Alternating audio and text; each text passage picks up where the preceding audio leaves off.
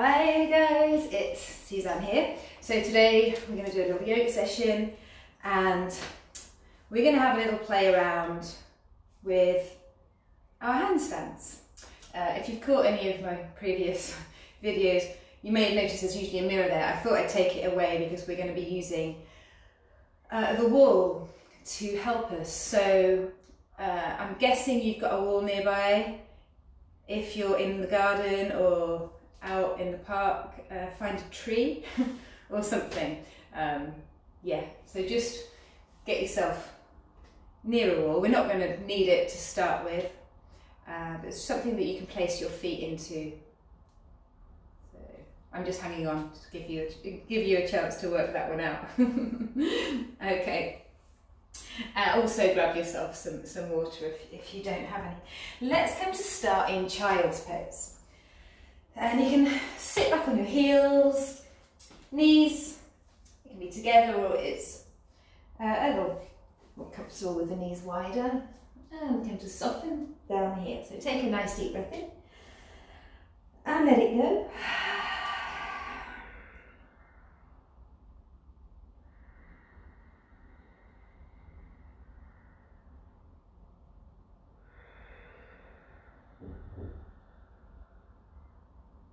Just taking this time to settle, so let go of whatever you've been up to in the day.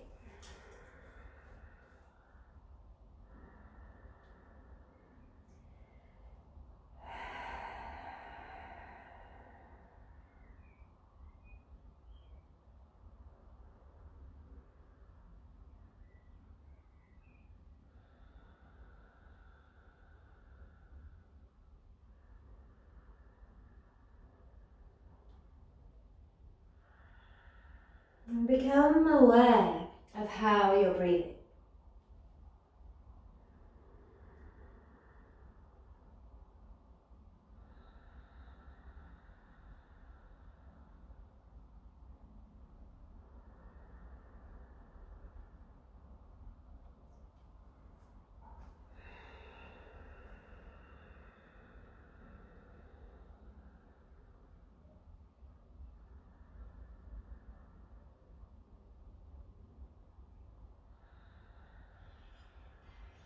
And then inhale, just lift a little and walk your hands over to one side.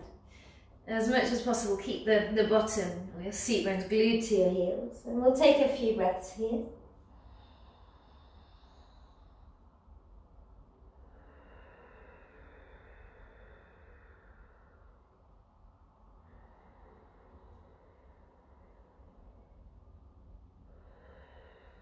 And then let's open up the other side.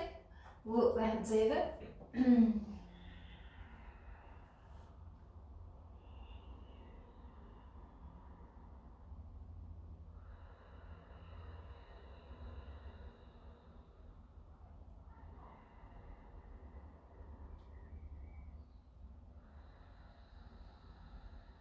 Back to center. And then slowly uncurl. Bring the knees together. If this isn't comfortable for you, you could sit with your legs crossed. And it's going to bring the hands onto your shoulders. And breathe in. And breathe out. Just really getting your shoulders moving.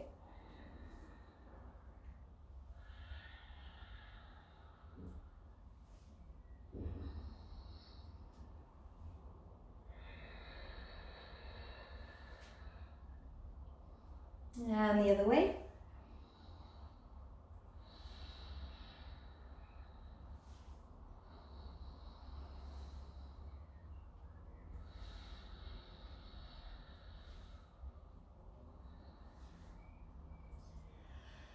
And relax the arms down. And you're going to rotate through your wrists. And the other way. Bring some movement into your elbows as well, so just getting all of the joints moving. Okay. And then come to all fours and let's just start to mobilise the spine. So in and out of your cat. Exhaling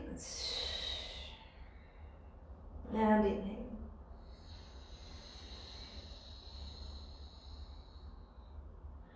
You can either have the toes tucked under, or you could rest on the tops of your feet.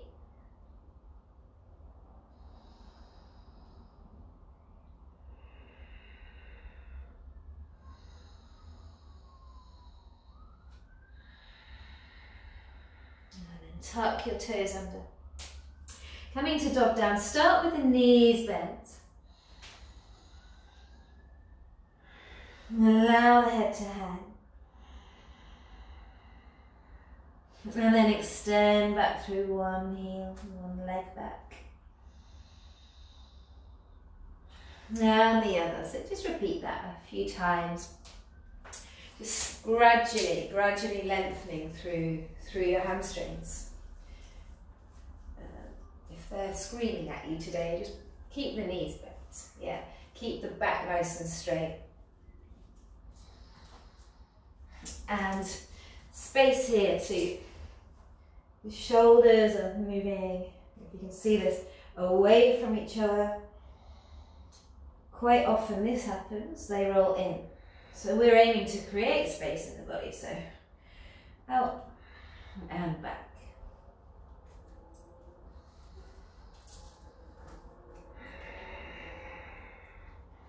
And then float one leg up. Let the knee bend. You're going to step through to a lunge. Check your knee and ankle are in line, and then just have a little shift forwards and back. You can also work on your knee. Yeah. So we're not going to hold the lunge static, you're just lengthening, extend through the heel so you feel a nice stretch here. I know you're probably thinking, you mentioned handstands, what are we doing stretching out the legs? But you'll find out, because when we start working with our half handstands, we want to create a right angle, and quite often when the hamstrings are quite tight, it's more challenging to create the right angle with straight legs and keep the back nice and straight. So there's a reason for us spending a little bit of time stretching out here. And then you're going to exhale, step back to dog down. Float the other leg up. Find your way to your lunge. You can come onto the knee, stay with the knee lifted.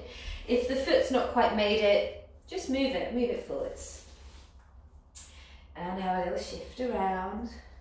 Again, you might want to work with the legs straight.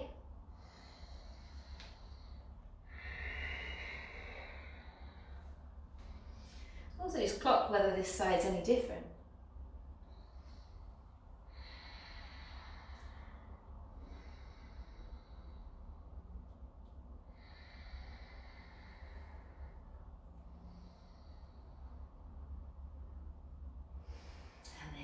Had enough.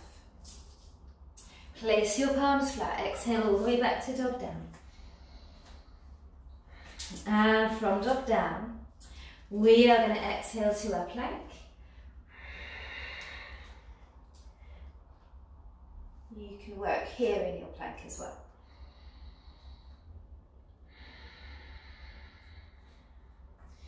Whichever variation you're working on, navel's drawing back, keep the crown of the head drawing forwards. Nice strong arms. If you tend to really hyperextend in your elbow joints, think of bending them very slightly.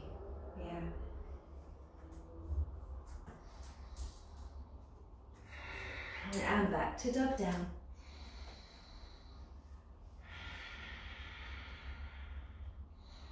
And then we're going to exhale to dolphin posture. So you're placing both the forearms down together. You can bend the knees here, and straightening. Just go a couple of rounds. And it's not one forearm and then the other. Nice strong arms. And with control, you're tucking the elbows in as you lower and then pushing back up to dog down. Okay, and then have a little rest. You can bring your arms back. And let your shoulders relax for the moment.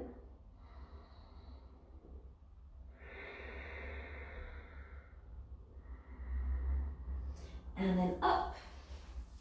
If you feel it at all in the wrists after those planks, just bring a bit of movement back in.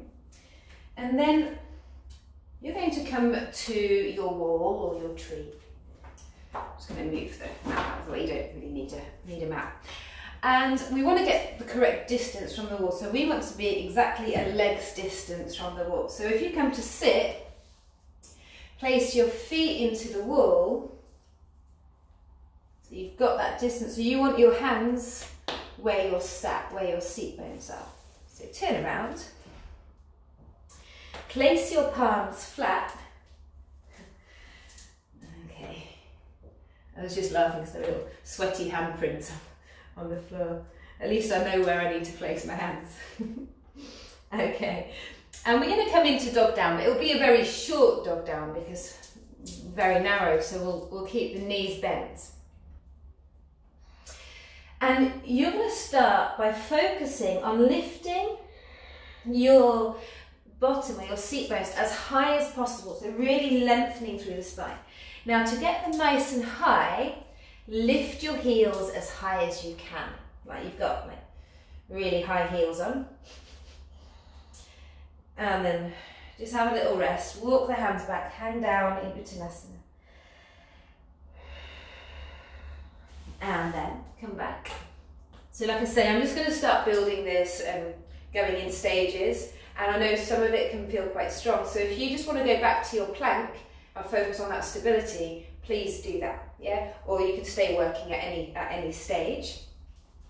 So now we place the palms flat, we've lifted our bottom nice and high, and you're going to step. I just realised I went for a walk around the park earlier and my feet are really filthy, and I'm probably going to get filthy footprints on the walls, but I hope not. Anyway, I should have thought about that before I started this. So you've got nice solid foundations. Your head is hanging, you're lengthening through the spine. You're going to place one foot into the wall and then the other. Now please start with the knees bent and you're aiming to get the bottom nice and high. Then gradually you can play around with straightening the legs. But if you straighten the legs and you find your back round, come back to working with bent legs. Okay. And then have a little rest. You might want to just rest the forehead down in child's pose. So we want to create a really good right angle. So often, or the majority of the time, we're actually too far out. When our pelvis is sort of directly aligned over our shoulders, it almost feels like we're going to topple into the centre of the room. So you might need to bring your hands back a little bit. Also, there's part of us, that little fear that creeps in. It's like, I'm gonna fall, but you'll be okay. You'll be okay.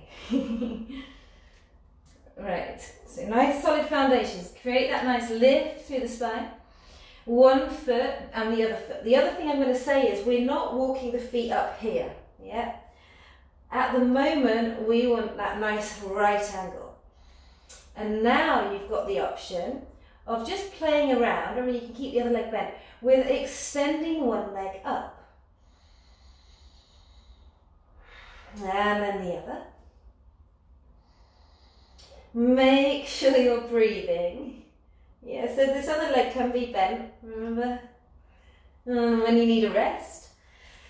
Have a rest here in Uttanasana, or come to child's pose.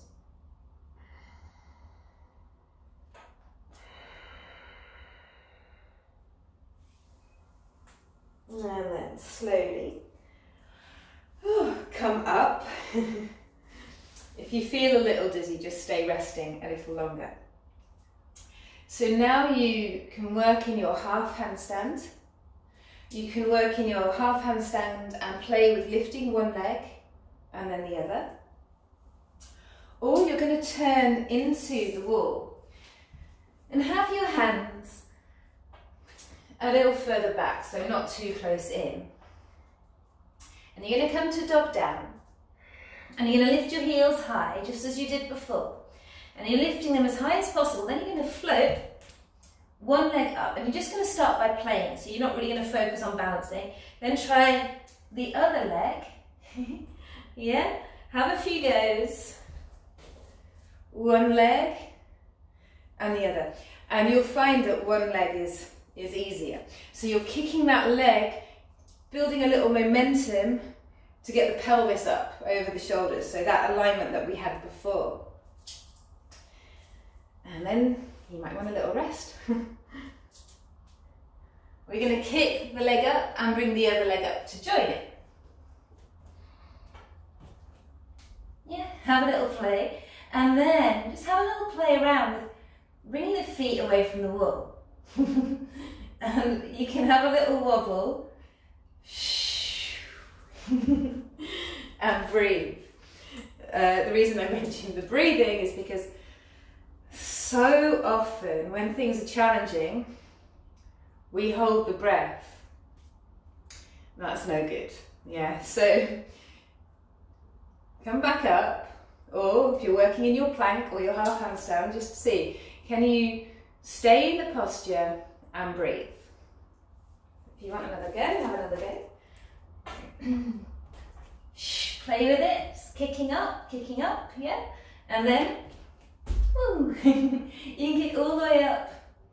Keep your core engaged, so you're not just sort of dropping the bottom back into the wall. Okay. Have another go.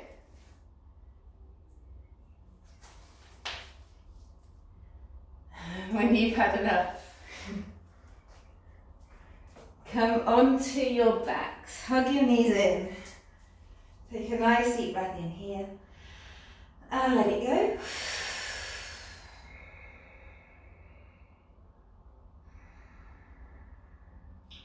And let's come into a nice twist. Take the arms wide, place the feet flat, and exhale, drop the knees to one side.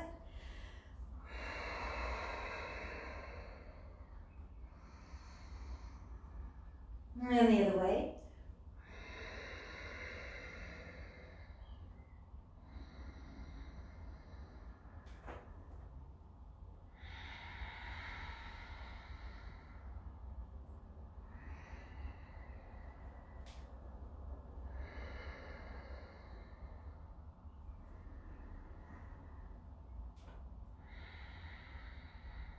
And back to centre.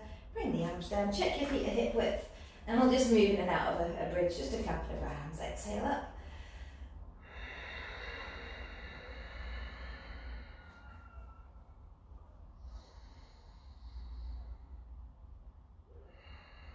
And down.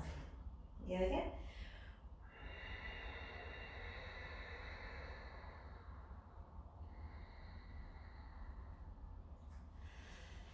And then slide the legs out. Just allow your body to rest completely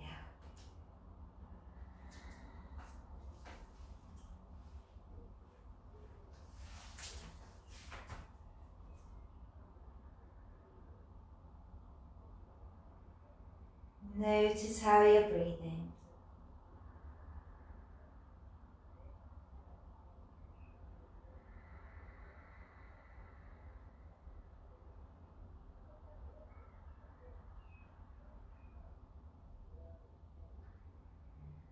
And then gently roll your head.